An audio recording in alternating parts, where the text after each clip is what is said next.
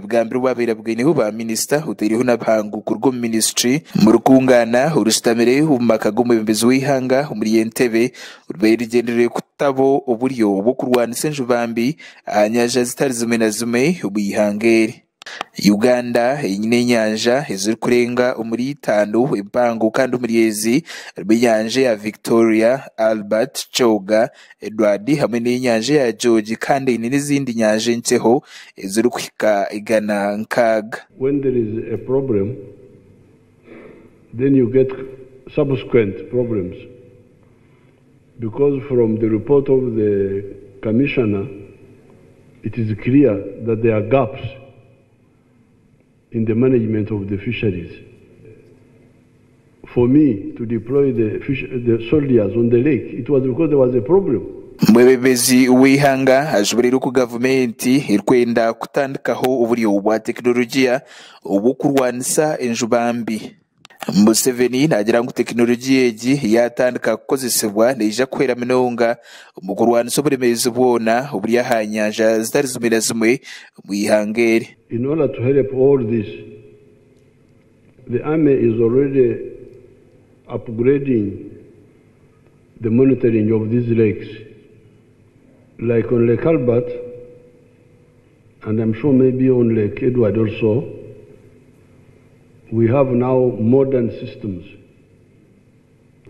On the lake, on the shore, they have eyes to see in the lake, so that you don't have to depend on human beings only. Muringo nugogume umuyobozi wihanga His Excellency General Kaguta Museveni ashoborera ko hariho teknolojia y'umutano irikuza gutebwa hanyanje ya Victoria n'ekigenderwa cyo kushijuma buri kibe cyona ikiri kuba n'ikigendo meisho hanyanja niye.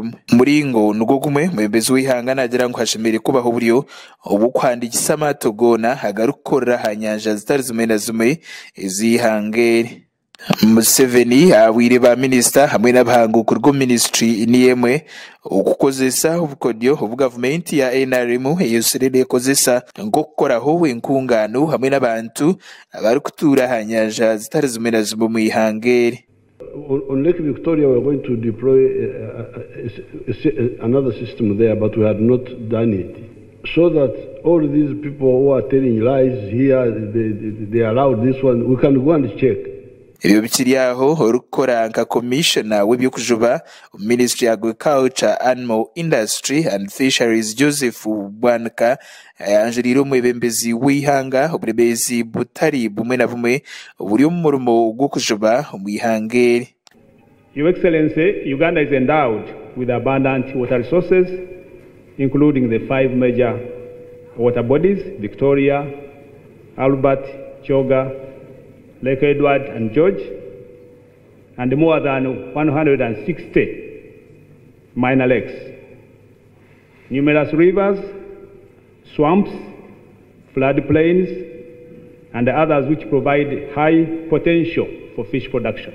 Icyandiko nicyo cyumwe icyayanjuriro mu bembezi wihanga aroho n'ubuhabuzi babiri bahire government abiyakubasa kukorwa ukutereza umurimo. Your Excellency, major challenges in capture fisheries. The use of destructive fishing practices is still a concern, and FPU is doing its best. The use of undersized fishing nets is the most serious threat, causing harvest of immature fish and depriving the country of immense economic value that would be obtained if the fish was allowed to mature.